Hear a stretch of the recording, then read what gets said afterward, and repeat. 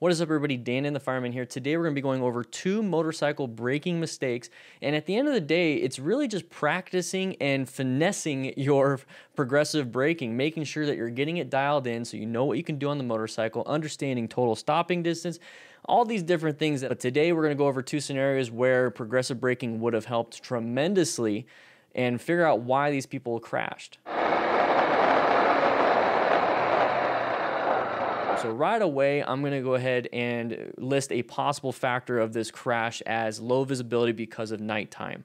So we're going to move forward just a little bit more right here, and we have an intersection. Remember what I tell you guys all the time during the live streams and then in these videos? Look for patterns. Patterns, because remember, at the end of the day, we're not going to be able to figure out every minute detail of everything while we're riding. It's just too much information, too much bandwidth going on in our head. So we have to look for special patterns and then maybe even do some default situations like an intersection, right? You heard me talk about that. Intersections are default orange stage. Orange stage is when you're a little bit paranoid, you're ready to act just in case something happens, but you saw a hazardous item, hazardous thing, or hazardous situation. Intersections are hazardous situations because it is extremely deadly for motorcyclists, okay? You know, the NHTSA and NTSB, all these different people have done research studies that almost about half of all motorcycle crashes that happen in intersections. So I focus a lot on this. So quick editor's note, I'm taking a look at some of the 2016, 2017 data, and right here it does show 35% are at intersections. So it's not the half that I just mentioned. So I want to make sure you guys have the best information. But here's one of the things that you're starting to get a lot of really weird things. So 42% of these crashes and other vehicles were turning left while the motorcycles were going straight. So my assumption here is 35% is the fatality rate, but injury and crash rate are a little bit different. So guys, take that in mind. Speeding and alcohol are still the #1 killers, but intersections and cars doing a path of travel violation are very important. But I just wanted to share that. Links are in the description. So if we look at this pattern of the side of a vehicle, that is what I want you guys to pay attention. If there's a vehicle that there's a side of it and they're traveling, especially if the nose is going towards where you are supposed to be going, good chance that they're going to be in your path of travel. So another possible thing, I mean, let's not even say possible, it is a factor that a path of travel violation of this driver. If you notice that it's green for us, more than likely it's red for them. So, you know, path of travel violation, not following the road rules, all these different things. We can go down this rabbit hole of why, which I want you guys to do and pick out your own things. The main thing here is what we do as motorcyclists. So we're going to go ahead and see this happen, and we're just going to run right into him. Now, why did that happen? Well, I can't go into his brain. I can't figure out what's happening with him, but what I can do is go off of what information I do have. This whole time, he did not reach for that front brake. So that front brake is not being applied, not being applied, not being applied. You can see his hands are not reaching over to it. We're still not applying it, still not applying it, still not applying it, and now we crashed into the vehicle. Okay, so total stopping distance is not going to be that great for this situation, especially about right here is when you see the vehicle start to enter the intersection. We're not going to do very much in terms of that. We talked about swerving in a previous video, in a previous parking lot exercise. In this situation, a swerve might be the best option. Swerve right where the gap is increasing versus the gap closing to the left. All these different things. But what are we here for? We're talking about motorcycle braking. His right hand did not touch that front brake. Now, I don't know if he went into brown stage. I don't know if he went into red stage, but tried to do progressive brake pressure with his right foot, which would be the rear brake. Unsure of what happened here. I don't even know if he saw or she saw, whoever saw, the rider saw the truck right here. I don't know that. What I do know is that there was no braking pressure. And with my motorcycle coaching education, I know that the front brake offers quite a bit of braking power. And if it's not utilized, we can't use or do anything in this situation. And it's not good. We don't want to be doing that. If you want to watch the full video and see the aftermath, please do so. I'm going to start showing just the moment of impact or even right before the impact. That's what we're going to be doing here.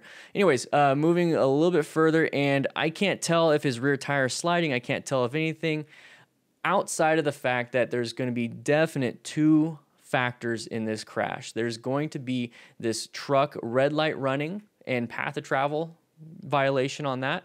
And then also low visibility because of nighttime. It's just as simple as that.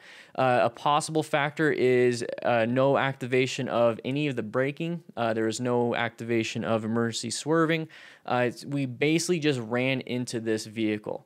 Now, we don't know what's going on in the head. Maybe it's after a bar. Maybe he's drunk. Maybe, a big fight with the missus and took his bike out and just was hauling ass. I mean, nobody knows in this situation. But with those possible factors, make sure you're not driving drunk. Make sure you're not getting in arguments and getting on the bike and riding angry. Ride to relax, but take it easy. You don't want your adrenaline up because you're going to start making some really bad movements on the primary controls and making some bad judgment calls. And make sure you're paying attention too, because this could easily be prevented if we just saw this vehicle ahead of time. Once again, low visibility, and this person wasn't supposed to do that in the first place. Let's go ahead and move on to the next one so that we can determine what happened there.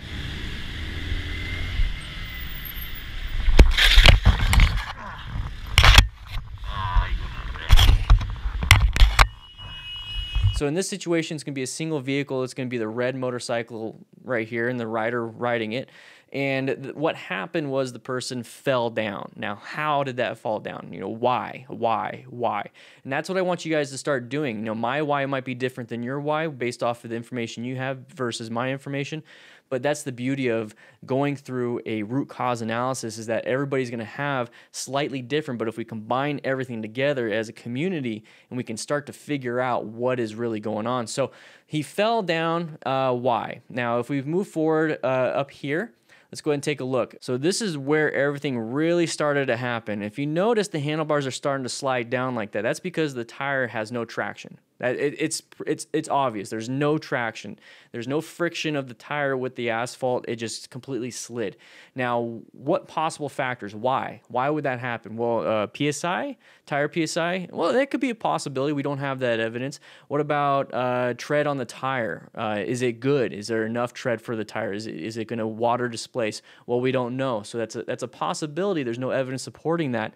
And then there's also, did he slam that front brake? Now, it doesn't look like he did. His right hand doesn't really move that lever at all that much. I mean, he reaches for it about right there. So he's reaching for it. He's going to go ahead and start squeezing, maybe. I'm unsure how much input he's actually putting into it. And then we go over the paint. So maybe right going over the paint with a little bit of brake pressure, with possibility of low tire, PSI, tread damage, all those different things. With the paint, it could have lost traction there. Okay, cool. So now we understand that. But then how do we not do that? That's the thing.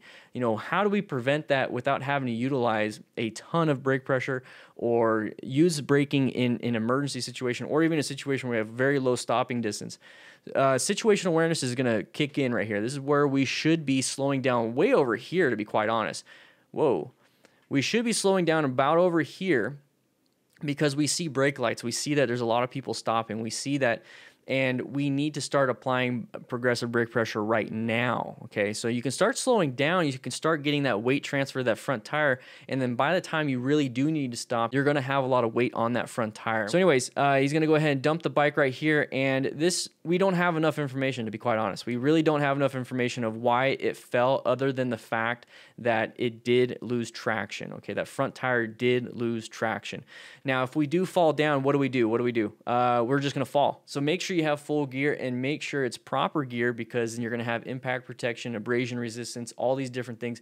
Have full gear, guys. It's very, very important. But how do we prevent this thing? I truly believe that if we had a longer total stopping distance, if we saw the need to stop way ahead of time, we could start applying more brake pressure sooner by waiting for that weight to transfer on that front tire, and more and more and more. And by the time we actually had to stop, we're already at 80% brake pressure. We just need to give it a little bit more. So guys, this is why I tell everybody to take it nice and easy, take it nice and slow. Be aware of the rain, be aware of painted surfaces, be aware of your tires, do your T-clocks, everything, because it's very important, because all these little factors, all these possible factors could have led into that crash, but we don't know. So what I like to do is make sure I have them all covered. I'm going to make sure I have a T-clock. I'm going to make sure I practice my braking. I'm going to make sure the tread depth is good. I'm going to make sure, I'm going to do as much as I possibly can, so that in an emergency situation, I am 100% confident in the motorcycle and my training. just in case an emergency situation comes up. With that said, though, I want you guys to stay safe, be safe, practice this weekend, and join the Discord. There's going to be a little pop-up up here, and I want you to click that button. Over 3,500 members, just saying.